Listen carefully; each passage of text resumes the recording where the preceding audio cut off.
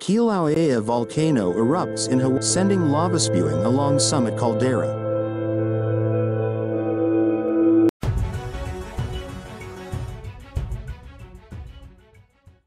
The Kilauea volcano erupted Monday morning on Hawaii's Big Island following increased earthquake activity beneath its summit, according to the U.S. Geological Survey. Kilauea, one of the world's most active volcanoes, began erupting around 2:30 a.m. local time within the Halemaʻumaʻu crater, which is part of the much larger Kilauea caldera at Hawaii Volcanoes National Park. Webcam footage showed flowing lava and a line of fissures spewing lava fountains at the base of the crater within the summit caldera, the Geological Survey said.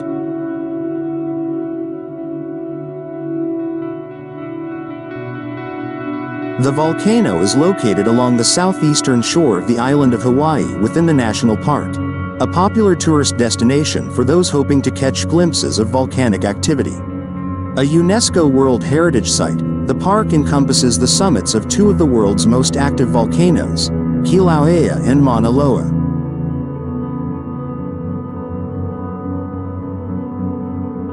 The USGS Hawaiian Volcano Observatory on Monday raised the volcano alert level from an advisory to a warning, meaning a hazardous eruption is imminent, underway, or suspected.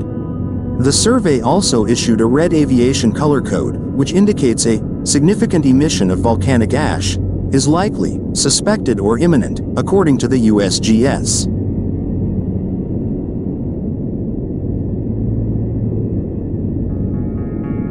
Elevated earthquake activity was first detected beneath the summit at approximately 2 a.m. local time Monday. The USGS Hawaiian Volcano Observatory said it will continue to monitor this activity closely and report any significant changes in future notices. The national park has not yet posted any visitor information about the volcanic activity.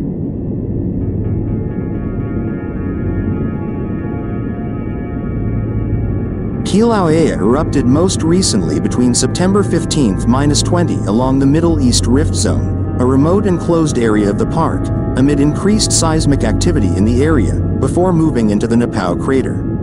The volcano also erupted in June about a mile south of Kilauea caldera, marking the first eruption in that region of the volcano in about 50 years. The last one took place in December 1974.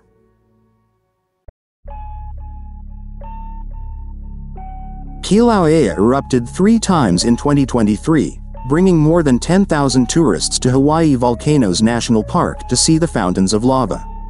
In 2018, the volcano erupted for 3 months straight, destroying more than 700 structures, including 200 homes on Big Island, and displacing some 3,000 people, many of whom were unable to return home more than a year after the eruption.